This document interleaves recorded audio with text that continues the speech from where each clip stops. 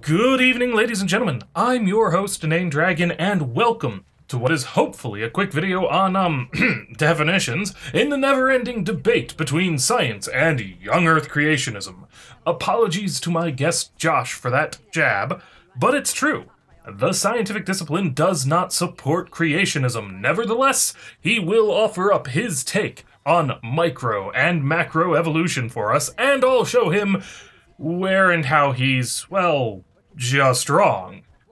You know the drill. Take it away, Josh. So what's all this talk about macro and microevolution? In this video, we're going to talk about what the difference is and why it's important. Okay, so today we're talking about evolution. Now, I think I've mentioned my position before, but I feel sort of obligated to do it every time I do a video like this. I am a young Earth creationist, but I like to identify as a lowercase y young Earth creationist. Meaning that is what I believe, and I can argue it just fine, that's my position and everything, but I won't split hairs over it, and I could see myself being convinced of a different position. To the first, I have to say that I know of no significant talk about the differences between micro and macroevolution amongst biologists. It's not a big deal within the science, as both utilize the same underlying mechanisms. They're well-defined terms in biology that refer to nothing more than the scale of change you may expect over different amounts of time. Micro, as the name implies, talks about small-scale evolution over short periods of time, and macro is large-scale, over long periods of time. Easy peasy. To the latter, I'm glad to hear that you're open to reconsidering your position. However, I took a minute to look over the social media you've tied to ChristianSophistry, Josh, and know that you already follow the likes of Neil deGrasse Tyson and Richard Dawkins. If you are honestly open to such reconsideration, I cannot believe you've actually listened to much they have to say. Either that, or you didn't understand what they're talking about when they go on about evolution or deep time. So, are you honest, but haven't listened to them, or they're talking over your level, or are you dishonest and not actually willing to reconsider your position? Let me be fair and admit that those may not be the only positions available, just the ones I can think of. Anyways, now that you've introduced yourself, I'm going to play something from very near the end of your video. If we insist on having productive discourse, I think that starts with accurately defining terms. So, you get this video. I played this at the beginning because I agree that this is critically important. And since we're talking about a scientific discipline with prescriptive definitions, when necessary, I will provide them for us both out of the Oxford Dictionary of Biology, 7th edition, printed in 2015. This is one of the most up-to-date and authoritative sources for definitions for terms used in the field of biology. I'm sure you won't disagree with that. After all, a formal discipline should have formal definitions. Macroevolution is what scientific naturalists, theistic evolutionists, and some old Earth creationists recognize as evolution. This is the general idea that life on Earth emerged somewhere around 4 billion years ago and has developed since then into the diverse world that we see today. Proponents of this view will identify this view as just evolution. This is what people mean when they say evolution. But people that are of different paradigms and different views on origins, they will identify this as macroevolution. The term was just developed as a distinguishing of the concept. The whole point is just to be able to identify it within its own respective paradigms. I'd love to see the source you have for these claims, because that's not the definition of evolution or the definition of macroevolution, and the two are not synonymous. And the term wasn't developed to recognize a paradigm. It was developed to differentiate between two different scales upon which evolution operates. So we're all on the same page, as I promised. let me provide better definitions from the Oxford Dictionary of Biology to give meanings that these words genuinely have in the field of biology. If you want other definitions, you'd better justify why we should use those. Anyways, macroevolution is defined as evolution on a relatively large scale involving, for example, the emergence of entire groups of organisms, such as the flowering plants or the mammals. I can see why you would object to this definition, as it makes clear that the entire kingdom known as mammals evolved out of something else. But how does that compare to the definition of evolution? The gradual process by which the present diversity of plant and animal life arose from the earliest and most primitive organisms.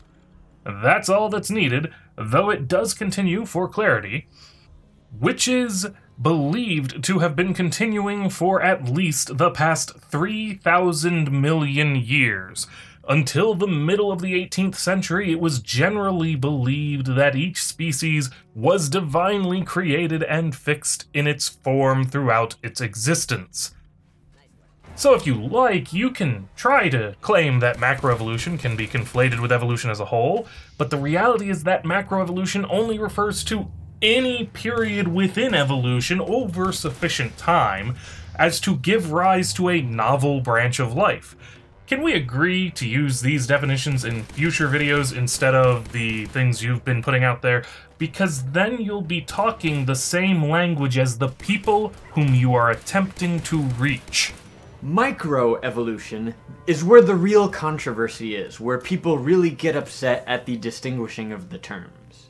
Microevolution is a small aspect of the greater evolutionary theory that all people accept and recognize as truth. Although it is accepted by young Earth creationists and some old Earth creationists, they're the only people that actually identify it with this term. Literally, all microevolution is the recognition of the evidence that we can see and observe today.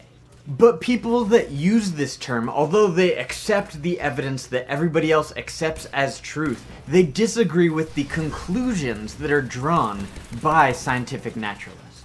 I would think you'd see for yourself the contradiction you've created. If everyone accepts it, then it's not where the controversy lies.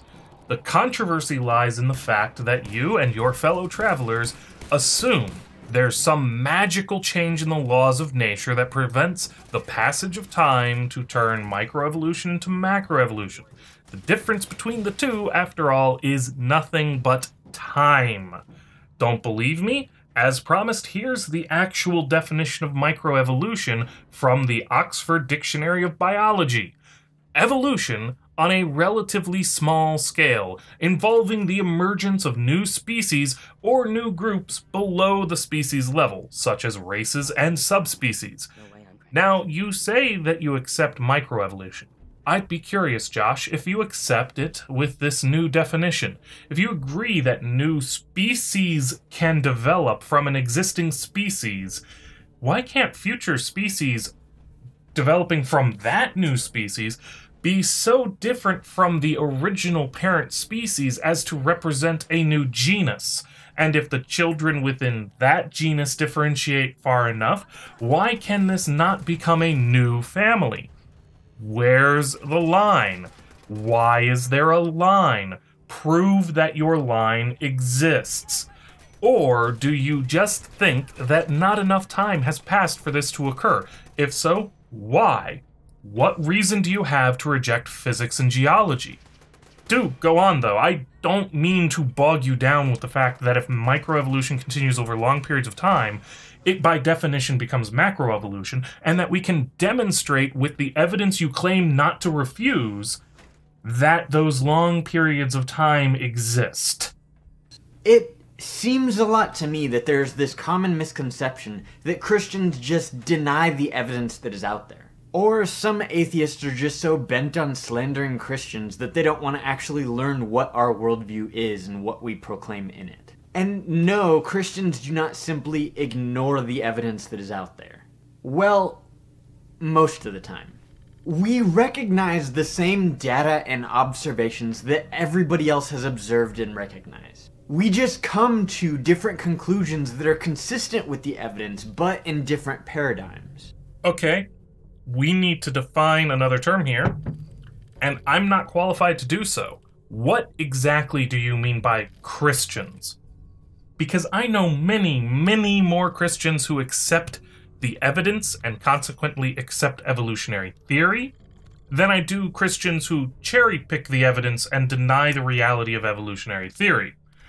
I leave it to you to present a definition of Christian, but if this definition doesn't include those Christians who accept evolution lock, stock, and barrel, I'm afraid I'll have to ask you to use a different term.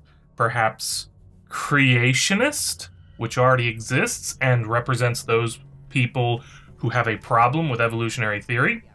Wait, can we hear one thing one more time? And no, Christians do not simply ignore the evidence that is out there. Well, most of the time.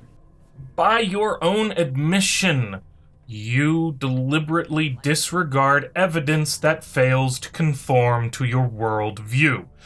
Fossil record, genome comparisons, gene comparisons, radiometric dating. Either the laws of physics used to be so different that nothing could have existed a few thousand years ago, or evolution happened, as described above. Take your pick. Either you accept the findings of science, or be a creationist. Take your pick. Part of this stems from your notion that you choose a paradigm before evaluating evidence. While I could get deeper into it, the only paradigm needed by scientists is, there appears to be a universe and we can study it. It's literally it. Everything else, including the notion that the laws of the universe don't change, is a consequence of our study of the universe.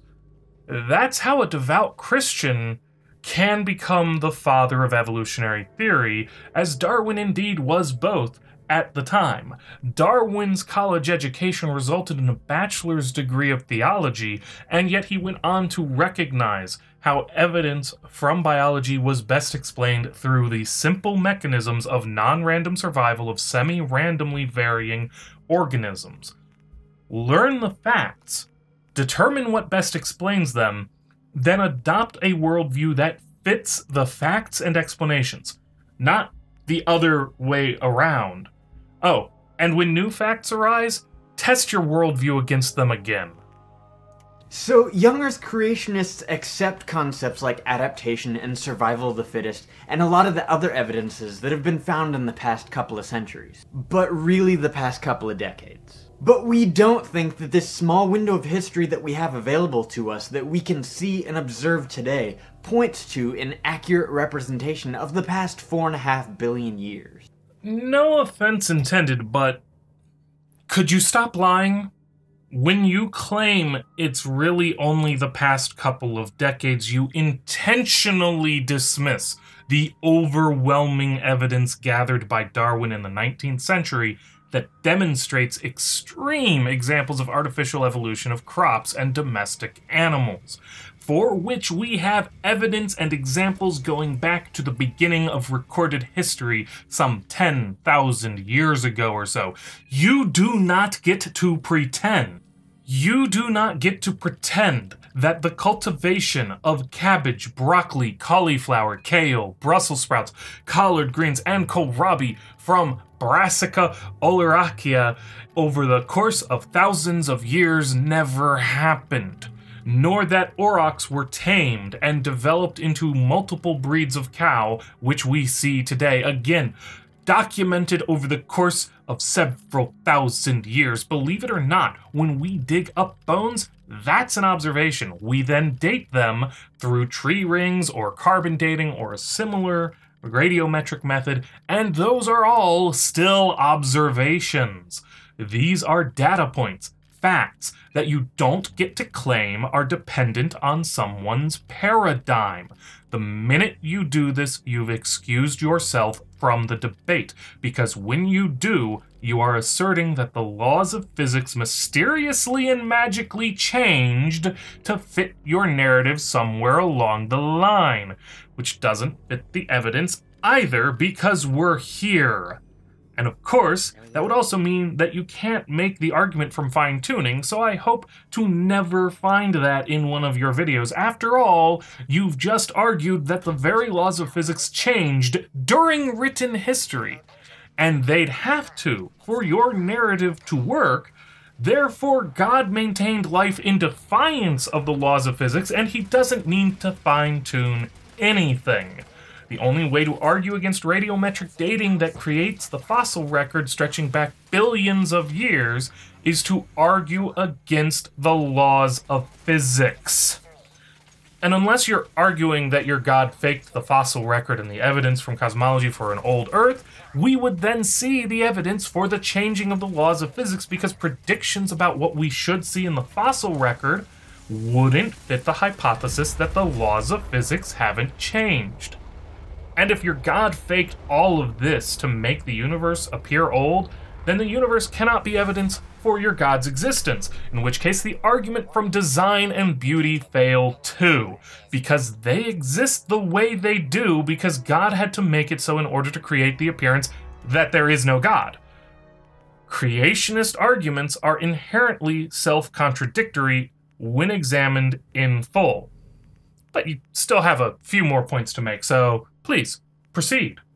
Microevolution is not a different view of evolution. It's just a stricter acknowledgement of what the evidence means. And it takes a different logical route in the conclusive analysis.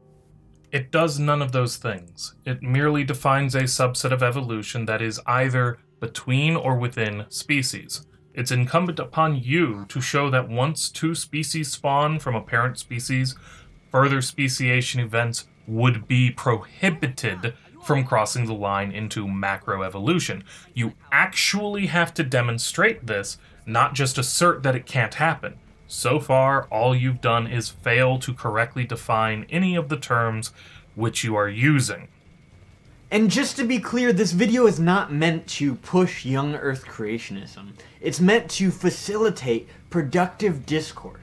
Because anyone that says that young Earth creationism is an inherent denial of the evidence is either spreading lies about Christianity in order to make it seem like the uneducated position, or they're avoiding having to engage with Christians on this topic because it takes actual work to learn what people believe in different worldviews. No, the simple fact is that young Earth creationists do not understand the science or the evidence. You have proven this by having every single one of your definitions simply be false. I'm sorry, Josh, but you are ignorant on this topic, and time and again, every young Earth creationist has proven to either be ignorant or lying. So believe it or not, I'm giving you the better verdict. You do not understand the evidence. You do not even know what the terms mean, except how your fellow creationists have falsely defined them for you. Honestly engage in researching what real biologists have to say, what evidence is actually out there. Don't default to creationist explanations of the evidence, accept only the explanation that fits the evidence without presupposing an outcome. I'm InaneDragon, and I hope you've all learned a little bit more about how not to try and define terms when they're already formally defined in the arena which you used to use them. Josh, I have a feeling that we'll meet again, but I hope I've helped you think a little bit deeper about your ideas and claims. Thank you all, and have a good night.